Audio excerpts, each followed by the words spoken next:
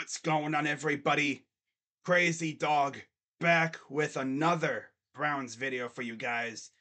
And I've got some coaching news to talk about. As early this morning, according to Josina Anderson, and I quote, I'm told the Browns have parted ways with special teams coordinator Mike Prefer, per league source. And as you see, the tweet was posted at 8:19 a.m. So yeah, Browns woke up early this morning and took care of some business that needed to be taken care of. And to be honest with you guys, I was beginning to think that Prefer was going to be back for another year. But I'm glad Andrew Berry and company realized that that can't happen. They needed to make a change, and they did. Now, as far as potential replacements for Prefer, Tom Pelissero had this to say about potential top candidate for the job. And I quote, the Browns requested an interview with Colts special teams coordinator Bubba Ventrone, who is considered a top candidate for the same job in Cleveland, per sources. Now, if that name rings a bell to any OG Browns fans, this is why. A former Browns special teams ace, Ventrone has led one of the NFL's top units in Indianapolis. Oh, yeah, if we bring in Ventrone, that would be one, a great story, and two, that'd be an upgrade, big time. That would be a huge upgrade. I mean, if you watch the Colts special teams units with Ventrone, like Tom said, they've been really good. And maybe Ventrone, who of course played special teams for the Browns, that was his thing, pretty much. He didn't really play much defense with us. He was a special teamer, so obviously he knows the unit well, right? He knows how to perform as a special teamer. So I think he could really help out Cade York, and maybe our special teams return game would be even better. Now, last year we did get a punt return out of DPJ, but if you guys remember, we originally signed Jakeem Grant to be our returner, but he got hurt. So we'll see what happens with him. I have a feeling that he's probably going to be a goner, which sucks. But maybe with a new special teams coordinator, maybe they give him a chance. Although coming off an injury as serious as his, I don't know. I just don't know what his status is with the team. Most likely, though, he's probably going to be one of those cuts that are made to make room for somebody. But we'll see, though. We'll see what they do.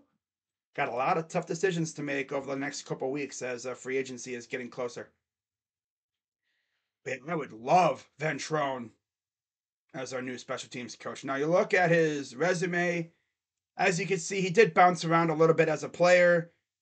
But as a coach, he started off with the New England Patriots as an assistant special teams coach, and then he went to the Colts to be their special teams coordinator, and he's been there ever since. And obviously, as Tom said, they've had one of the top special teams units in Indianapolis, so that's nice to see.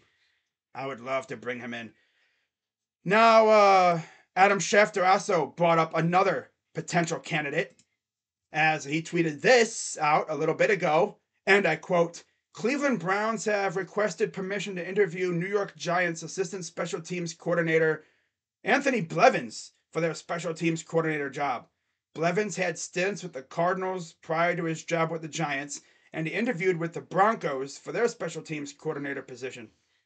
So yeah, he's a guy that has been sought after. And you look at his resume, yeah, it's a long one, mainly in college. As you can see, he did play a little bit as a player, not in the NFL though, with the Birmingham Steel Dogs and the Birmingham Thunderbolts. What the heck kind of league was he in?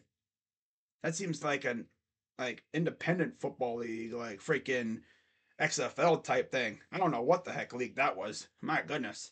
But as a coach, he started off in high school with Meadow Creek High as a secondary coach. Then he went to Mississippi State for a couple of seasons as a grad assistant. Went to UT Martin for a season as a cornerbacks coach. Then he went to Tennessee State for a couple of seasons to be the special teams coordinator and cornerbacks coach. Interesting combo there. Then he went to UAB before the program was, of course, dissolved for a couple of seasons, but they are back, of course, as a cornerbacks coach. Then he made his way to the NFL, first with the Arizona Cardinals as an assistant special teams coach. Then he did the same with the Giants, and he's been there ever since as an assistant special teams coach, assistant defensive backs coach, then assistant linebackers coach and special teams assistant.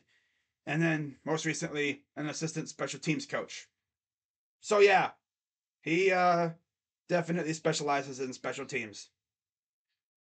Personally, I would still go with Ventrone, but Blevins wouldn't be a bad idea either. He wouldn't be a bad option. Not at all. Now, before I wrap up this video, I actually do have some more coaching news to talk about, as according to Ian Rappaport, and I quote, the Browns are expected to hire Ephraim Banda as their safeties coach, source said. Banda is currently the defensive coordinator at Utah State and spent time at Mississippi State and Miami before that. Now we look at Banda's resume, obviously not as long as Blevins's, but he's been around a little bit as a coach. Started at Incarnate Word, where he actually played football as a safety for a couple years. That's nice. Then he went to Texas as a grad assistant, I believe. And then 2015 went to Mississippi State, then to Miami for a couple seasons, and then of course he went to Utah State. So not a bad option. We'll see what he can do with our safeties, because if you watched our safeties, especially last year, JJ3, Delpit, Harrison, even D'Anthony Bell, there's been some good, and there's definitely been some bad. Yeah, there was some bad last year at our safety spot, mainly with JJ3 sandbagging, but Delpit, he really took off in the second half. Ronnie Harrison, I barely heard his name at all. So yeah, we're definitely going to be making some changes at the safeties position this year. It'll be interesting to see what we do with JJ3 and Ronnie. Ronnie's probably gone anyway. He was a free agent. He's a free agent this year, so he's gone. We're not bringing him back again. I don't even know why we brought him back to begin with.